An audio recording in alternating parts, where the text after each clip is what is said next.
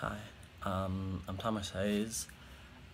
I don't have a holder for my phone this time, so I'll just do it like this. So once again, my name's Thomas Hayes. I am currently in this internship for the UCR athletic department, so that takes place in Riverside, California, obviously. So next question.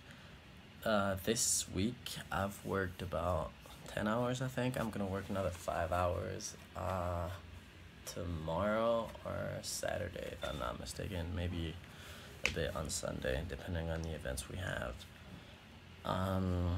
So what are the workplace practices I've observed? I feel like I'm kind of like repeating myself, but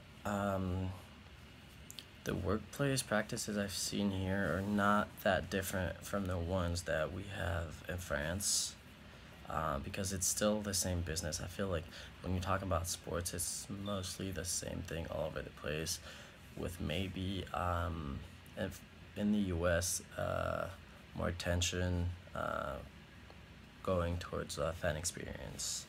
I feel like we like to have like a show going around sports here a lot more than we have in Europe, and I kind of like it. And it's exactly what I'm doing here as part of my internship. Let me see. When it comes to using communication skills at work, we talked about it last time. As far as communication skills, I feel like the best thing to do is just be straightforward. Just if you have a question, just ask. Obviously, you're still an intern, so they can't really blame you for anything. I feel like you'd rather ask a question rather than make mistakes.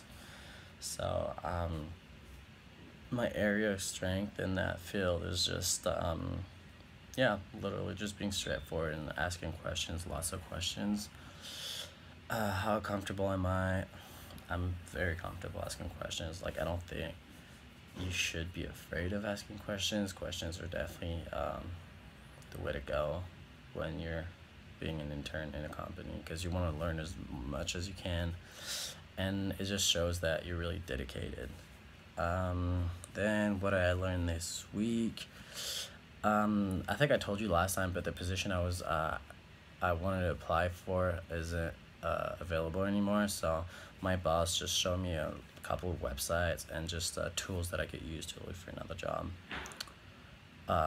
So yeah, that was pretty much what I learned. That was the most insightful thing this week.